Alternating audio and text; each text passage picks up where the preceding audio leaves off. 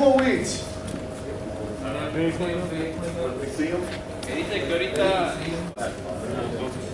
We pull weeds anytime we have a chance. If you're running ahead of schedule on your job and you're mowing, you see some big weeds, take that opportunity to pull those. The services that you're going to be highly required to pull weeds, and it is actually part of what we tell a customer we're doing on the site is bed cleanup and the mowing on the weekly weeding.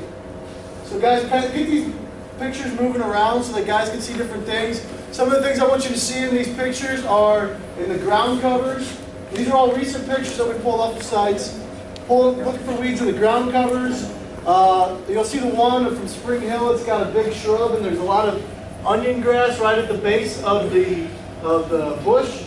So we got to be looking with that critical eye we talk about and finding the area where those weeds are. Some of the areas that are really going to stick out is if you got a weed growing up through a bush. One of the other big problems we're seeing right now is lots of honeysuckle coming up through the bushes. So bright green leaves, and it doesn't match the leaf of the plant it's coming up through, make sure we get those out of there. Usually when those are immature, they're pretty easy to pull. If it's tough to pull, just cut it out of there. That thing will take over the plant that it's growing in and kill it.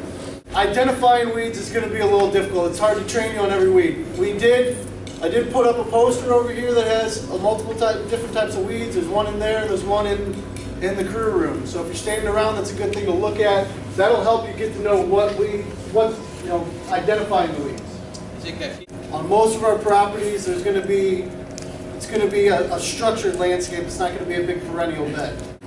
So if you see 4 plants that are growing in a row that all look alike, and then there's one in the middle that doesn't, most likely it's probably a weed.